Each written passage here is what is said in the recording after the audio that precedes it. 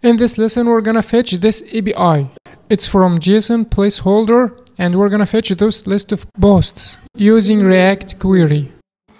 To start working with React Query, we need a very important step, and we should wrap our React code inside QueryClientProvider. I'm gonna show how to do this.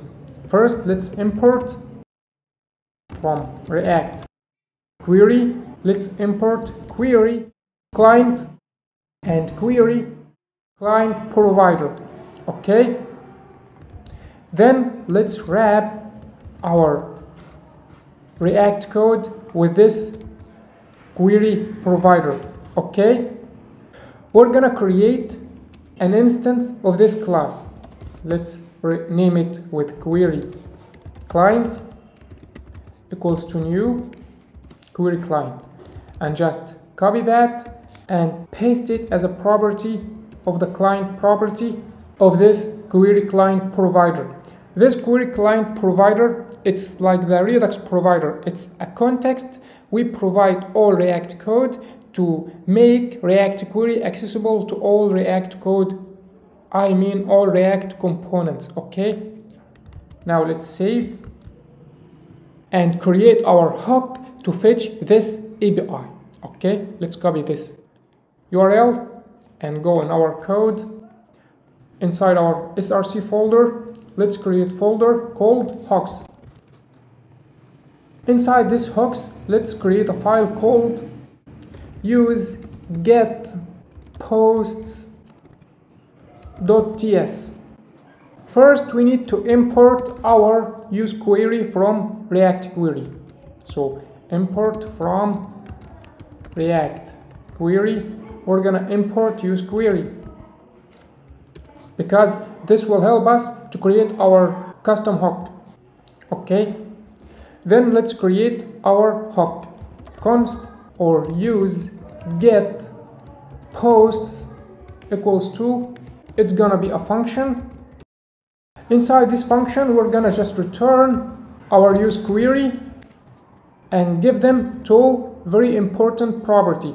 The first property is query key. We use this query key to identify this hook if we want to refetch it again. So this key is very important. Let's name it with posts. This posts key refers to this use get posts.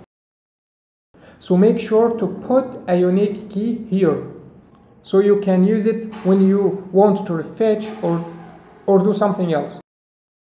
The first parameter is the fetch function.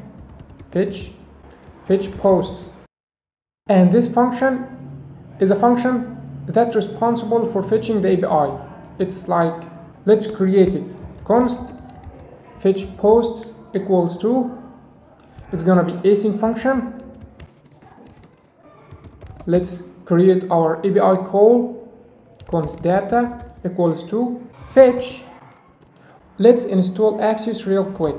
Just type yarn add axios. So now we can type axios.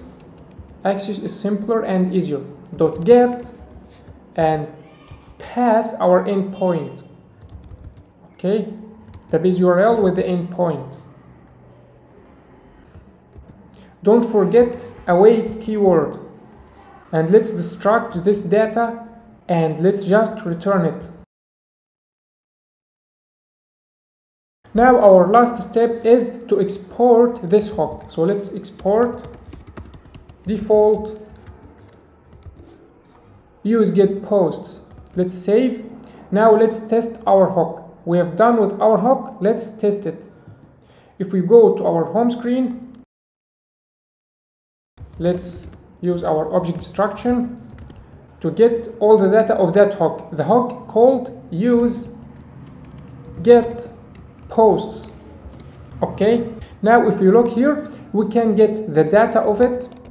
We can get is loading. That means what to do when the posts are loading. React Query is very amazing library. You can also use the refetch. We use this refetch to refetch the data or to create this API call again. We have also error. That's if we have any error. We have also the status of our API call. We have also, okay, now let's try to log our data. So let's log our data. Let's see what we get in the console. Wow, we have here our data from this API. Let's stringify it. JSON.stringify. Now with 3.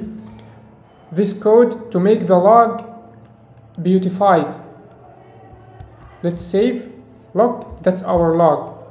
If you look here, the user ID, the ID of the post, the title of the post, the body of the post. It's like here, the user ID, the title, the body. We successfully fetched our API. In next lesson, we're gonna render those data inside a flat list, and we're gonna create an activity indicator, I mean a loader, when the data is loading. And don't miss the lesson after, because we're gonna create a pagination, because if you see here, we have here 100 posts. We want to refetch or to fetch 10 by 10. I mean, when the user scrolling inside flat list, he must get 10 more posts. That's instead of rendering all of those 10 posts. That's gonna be better optimization for API calls. Okay, so don't miss next lessons, and don't forget to subscribe. Thanks for watching.